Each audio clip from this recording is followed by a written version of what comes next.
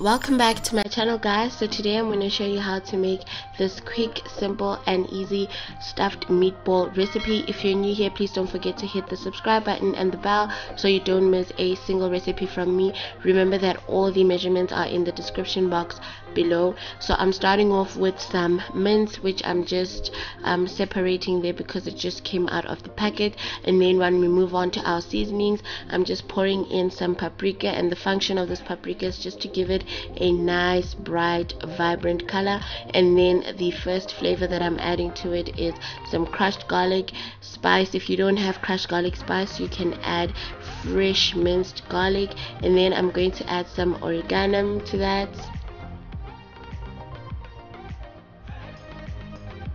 And then next I'm just adding Inner Parman's garlic and herb seasoning, just to enhance that garlic and herb flavor. And then also I'm just adding some dried thyme because I had it on hand, and I'm just going to pinch, or I don't know what you call this movement that I'm doing, but as you can see on the screen, that's what I am doing. And this is basically me just combining all the flavors with the mince and making sure that the flavor is distributed across. And then I'm also going to add some Worcestershire sauce onto that.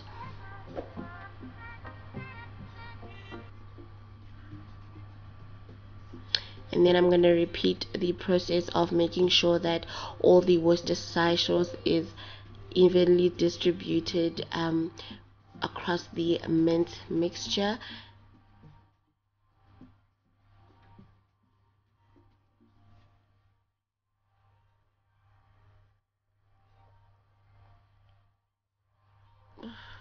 So next I'm going to use heba to combine my mincemeat together.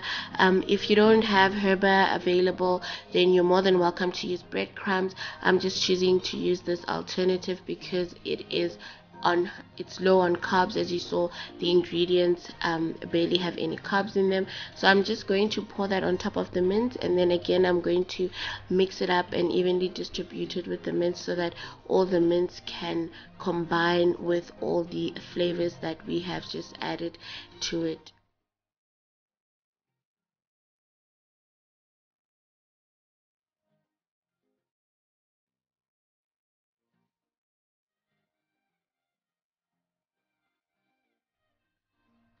So I have caramelized some red onion. You can use brown onion. This is for the stuffing. And then I've also just chopped up some cheddar cheese. You can use whichever cheese you like, and you can also grate your cheese instead of using cubes. I prefer cubes. And then basically the method that we're going to apply is just going to take a tablespoon and scoop some of the mince mixture into the palm of your hand, and then you're just going to flatten it as I'm illustrating there. And you can put as little or as much onion and cheese in the center, and then to seal it off, we're just going to pinch the edges inward, and then you can pinch it as hard as you can, and then after that roll it up again just to make sure that you've sealed it. And that is basically the process that I followed when I'm preparing all the meatballs.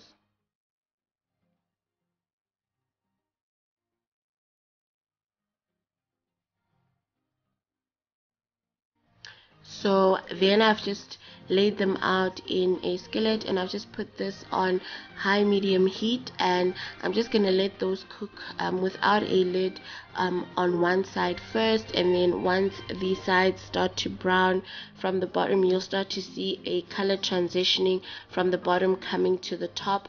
Then we're going to start turning them over. And we need to try and make sure that they don't burn. I also want to advise you guys to make sure that you use a non-stick pan, because if you're not using a non-stick pan, then your meatballs will tend to stick in your pan, and then you're gonna end up making some mincemeat there.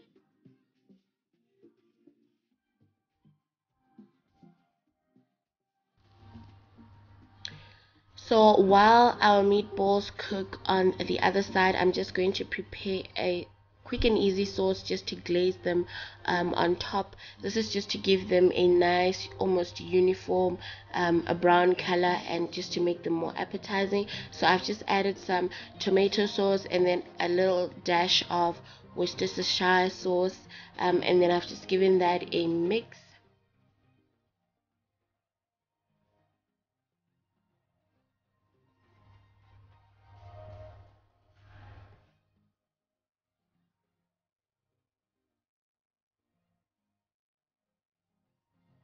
Then I'm setting that aside, and I'm just going to wait for my meatballs to be done cooking. So this is what they look like. I just put them back in a bowl, and then to that I'm just adding the sauce, and then I'm gonna toss the meatballs in the sauce just to make sure that all the meatballs are coated in this sauce. It's not bitter at all. You can actually enjoy it if you use the ratios that I have used, and like I said, the ingredients are in the description box below. And this is what our finished meatballs looks like. You can enjoy these with a salad, you can have them as a snack, you can serve them as part of a platter, you can serve them as part of a starter. And like I said, guys, if you're new here, hit that subscribe button and the bell, and don't forget to leave a comment in the comment section, and I will definitely see you guys next time. Bye.